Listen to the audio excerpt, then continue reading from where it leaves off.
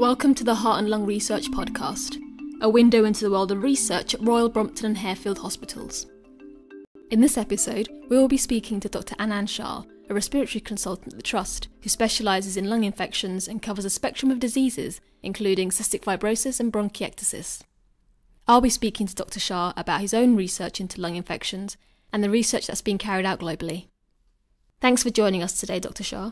Do you mind giving us a bit of background on what you do and how you got into lung infection research? Thank you, Zara. So I am a respiratory doctor and I look after lots of different individuals who have a wide range of respiratory problems. Whilst I was training, I spent a lot of time working here at the Royal Brompton Hospital with Professors Lobinger and Wilson, looking after patients with chronic lung infection, and we had a big population of individuals, unfortunately, with fungal infections. Alongside that, I also spent a lot of time in our lung transplant unit over at Harefield Hospital, and again saw a number of patients there who had really problematic fungal infections. And what struck me was really that there was a lack of good diagnostic ability alongside a real lack of options in terms of treatment, with unfortunately often not great outcome. And there appeared to be a lack of understanding about what's causing fungal infection and also how we can best treat it. And that's really what's inspired me over my career to focus on respiratory infection, but particularly fungal infection. Your research focuses mainly on lung infections that affect patients with cystic fibrosis and bronchiectasis. Do you mind explaining a little bit about these two diseases and any differences or similarities between them? So bronchiectasis can be caused by many different diseases and factors, and cystic fibrosis is a genetic disease that primarily manifests itself with bronchiectasis, which is a scarring of the airways leading to recurrent infection. Within cystic fibrosis, scientific advances have been very great over the last 30-40 years, and we have a really good understanding of the genetic causes of the disease. Within bronchiectasis, we're further behind in terms of understanding the cause for a large proportion of the patients. The similarities would be the susceptibility to similar infections, so that can primarily be bacterial infections that colonize within the lung, leading to recurrent infection, and also fungal infections alongside fungal allergy, which can make the disease worse. And what's the difference between fungal and bacterial lung infections? So in terms of what they can cause, the outcome can be very similar with regards to increasing infections or worsening disease progression. The difference we have at the moment is that bacterial infections are actually much easier to diagnose in terms of culturing the actual organism itself in the laboratory, and also their susceptibility to antibiotic treatment. Where we struggle with fungal infections is often understanding if there's a fungus there, as our culture techniques are often not that successful, and also how best to treat and whether that's the cause of any problem. You often have a situation where a patient has a fungal organism in their lung alongside bacterial organisms, and trying to tease out which one is causing the problem can be quite difficult. One of the biggest differences is that healthy individuals, by and large, don't get fungal infections, so there has to be an inherent susceptibility either in your immune system or an underlying damage to one of your organs for you to have an infection, whereas bacterial infections, as you know, can affect anyone, even healthy individuals. So what makes patients with lung diseases more likely to get bacterial and fungal infections? Yeah, it's an interesting question, Zara. So I think the bottom line is we know some of the reasons why they get bacterial and fungal infections within specific diseases. So, for example, we touched on cystic fibrosis, and there's a lot more understanding in that context of the underlying defects that it results in the immune system. But again, even within a disease that's much better characterized, such as cystic fibrosis, there's still a lack of understanding as to definitive problems that happen within the immune system that lead to fungal infections, and that's an area that we're targeting within our research currently. For different diseases such as bronchiectasis, or why people develop significant allergies to fungal diseases, there is still a large gap in our understanding as to why this happens. I think some of the things that are key characteristics, however, is that there definitely does appear to need to be underlying damage to the underlying organ itself, so there's a local immune problem. There also needs to have a nice home for fungus. They tend to want to live in places that have cavities or poor oxygen concentrations, for example, and that combined with a abnormal immune system allows them to thrive. And how do you diagnose and treat fungal and bacterial infections in patients with lung disease?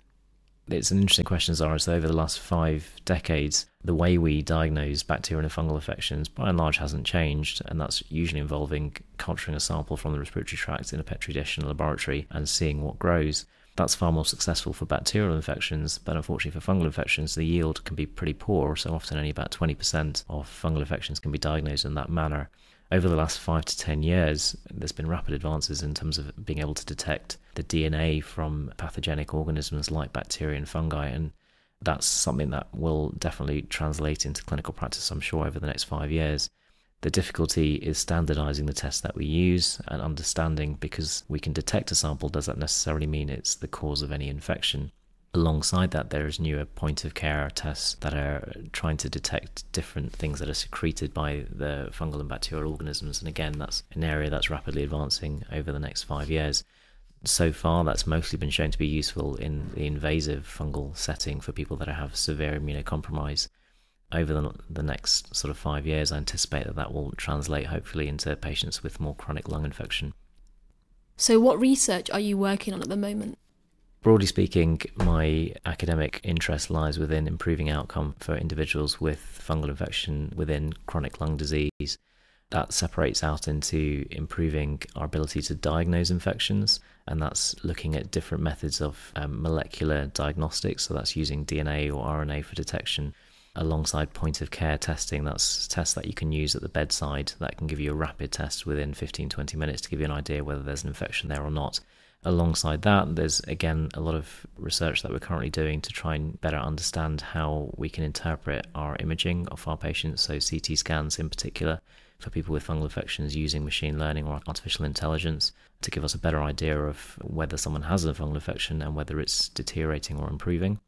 Looking at how we can improve treatments, one of the key areas really is to better understand how the host or the human immune system actually works when it encounters a fungal pathogen. Fungi are something that are in the environment all around us, and we've evolved over generations to try and tackle them and not get an infection, and also not have an enhanced immune response to them. What we don't clearly understand is what goes wrong in chronic lung disease and why we either have an exaggerated immune response which leads to allergy, or we have a defective immune response which leads to infection. And that's a really key area for us to understand, so we can try and identify pathways that are abnormal and target them with either immune modulatory treatment or alternative treatment options.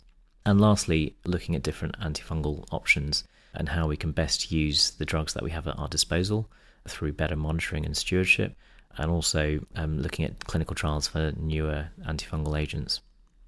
So we've all no doubt heard about the global issue of antibiotic resistance and how close we are to reaching a point where they'll no longer be effective against everyday infections. How does that affect the research you do?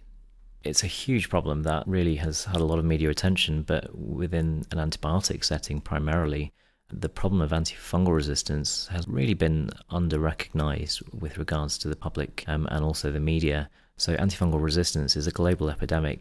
Around 20% of crops are lost due to fungal infections. And one of the problems that's led to is that the use of antifungal agents that are very similar to what we use in the human settings are used widespread within the agricultural industry. And what that's led to is a rise in antifungal resistance that we're encountering within humans. Alongside that, we have a large proportion of patients who are chronically on antifungal treatments for a number of years. And again, alongside the agricultural use, that's been a big factor in our antifungal resistance that we're seeing. And the difference between antibacterial and antifungal resistance is that our therapeutic options are much more limited. There are only 4 classes of antifungal drugs and only really one oral option that we primarily use.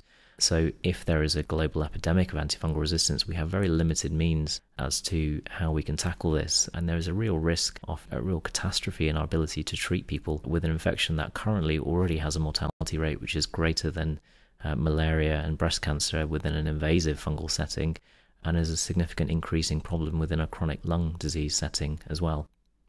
Do we have an alternative for antibiotics? Is that where research is headed? Absolutely, that's an area that we're looking at. So we've been lucky enough to have some funding from the Cystic Fibrosis Trust to look at immunotherapeutic options to try and really understand better what pathways are abnormal and what's leading susceptibility to fungal infections in a chronic lung disease setting, in particular cystic fibrosis. The hope is that we can identify pathways that we can then target with what we call immune therapeutics. This is an area that's rapidly evolving within cancer setting, for example, or rheumatology setting, and it hasn't really translated into infection practices yet, but that's an area that I think is particularly exciting, that we can use alongside our antibiotics and antifungals, so that we can make better use or salvage our use of our antifungal agents and give them better outcome.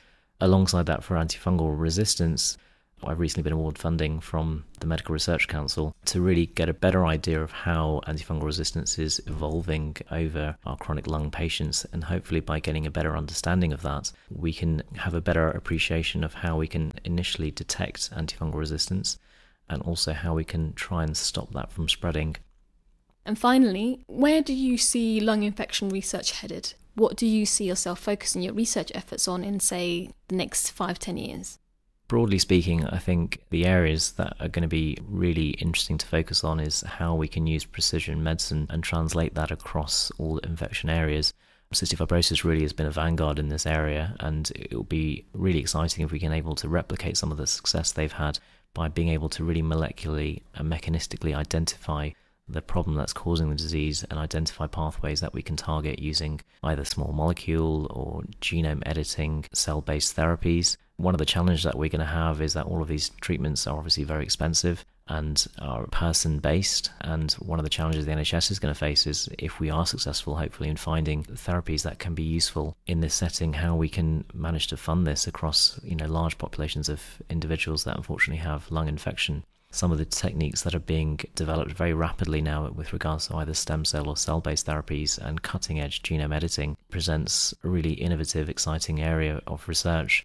And one of the things that we have to do across chronic lung infection is really identify our patient groups carefully and understand which groups are susceptible to what particular types of infection and why. And then once we can do that, hopefully translate that into clinically meaningful treatments that will improve their outcome. That concludes the end of our interview. Thank you very much, Dr. Shah, for taking the time to speak with us today, and thank you for listening. If you'd like to find out more about the research that's carried out at Royal Brompton and Harefield NHS Foundation Trust, please visit our webpages at www.rbht.nhs.uk/research. The research mentioned in this podcast was kindly supported by the Cystic Fibrosis Trust, the Medical Research Council, and Vertex Pharmaceuticals.